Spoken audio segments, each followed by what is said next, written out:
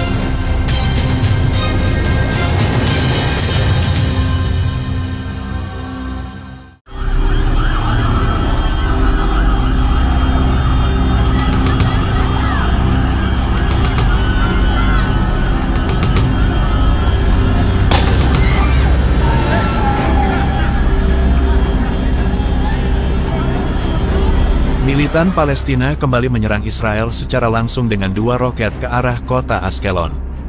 Dikutip dari tribunnews.com, serangan pada Minggu, tanggal 8 September tahun 2024, lalu mengakibatkan ledakan dahsyat di pusat kota. Warga Israel pun lari ketakutan. Dikutip dari Long War Journey, serangan itu dikonfirmasi oleh pasukan pertahanan Israel, IDF. Militer Zionis melaporkan 2 roket ditembakkan dari Gaza ke kota Ashkelon di Israel Selatan. Seusai serangan itu, sirine meraung-raung sebagai peringatan bahaya.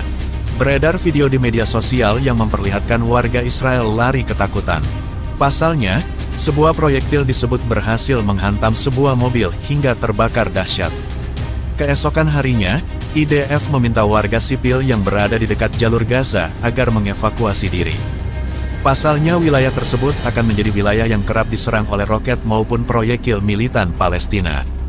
Sementara Israel mengatakan roket yang menargetkan Ashkelon menggambarkan tantangan terus-menerus yang dihadapi IDF. Meski begitu, militer Zionis mengklaim tidak akan menyerang di jalur Gaza.